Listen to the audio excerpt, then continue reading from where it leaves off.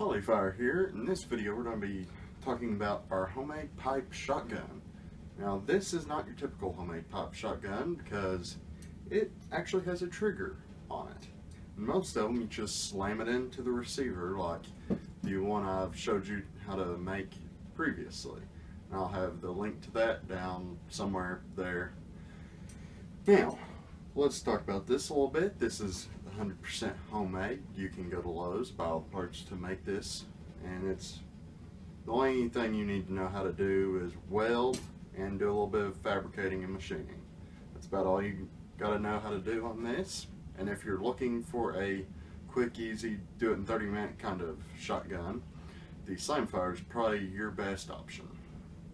Now we'll go into a little bit more detail. This has got a homemade muzzle brake on it, and that's just something simple I designed after like the 50 BMG. Got a simple rebar foregrip, rebar stock, and surprisingly this don't hurt that bad to shoot as it may look. Here we've got as simplistic of a trigger as you can get, and I'll bring you in a close-up of all this here in a minute, and then I'll show you how to disassemble it. Now over here you got your charging handle, which is fairly simple. It's just a bolt.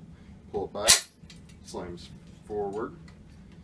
Now, show you this side over here. It does have some big spring pressure. And then pull the trigger. So it's actually very, very manageable. Now, I'm not telling you to build one of these, because this is 100% legal. There's no legal issues. I'm just showing you how to make it, or how I made it.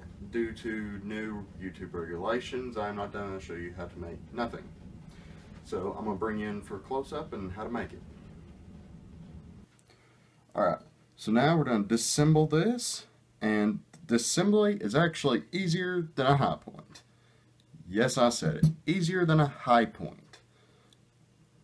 Now to disassemble it, all you do is unscrew the nut that was there, the bolt falls out, and you pull the trigger, and this little end cap comes right out. And this end cap is actually just a piece of 3/4 inch black iron pipe with a piece of flat stock welded on top, and then that gives you the end cap.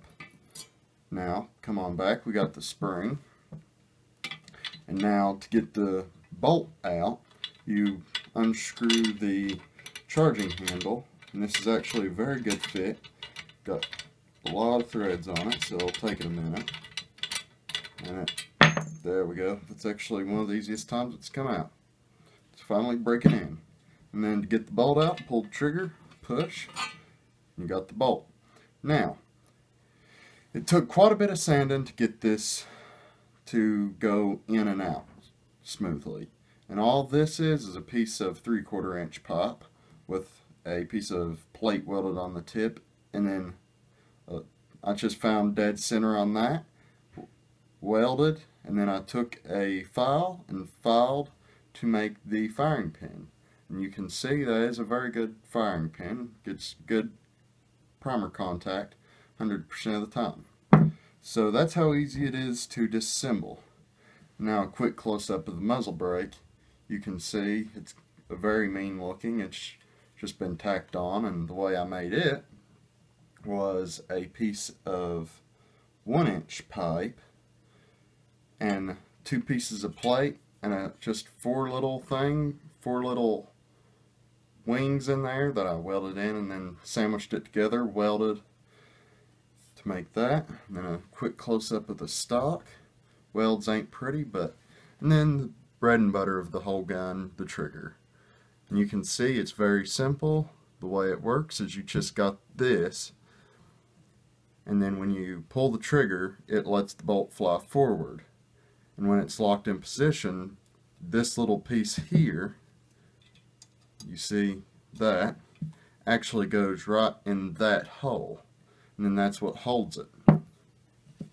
And then spring, I did not want to overcomplicate this, just simple spring, and it's held in.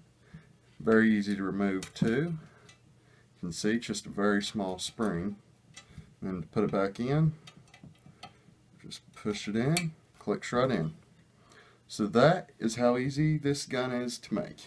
Polyfire here. In this video we're going to be shooting our open bolt shotgun, and we're just shooting some standard factory rounds, and we're going to be shooting at a long shot powder container.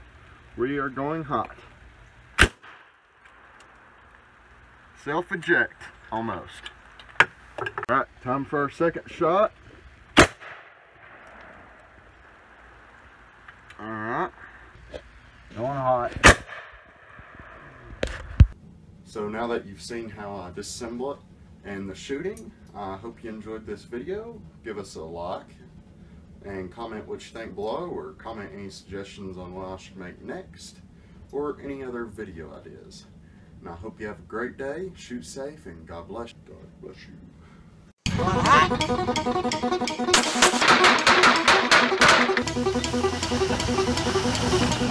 you.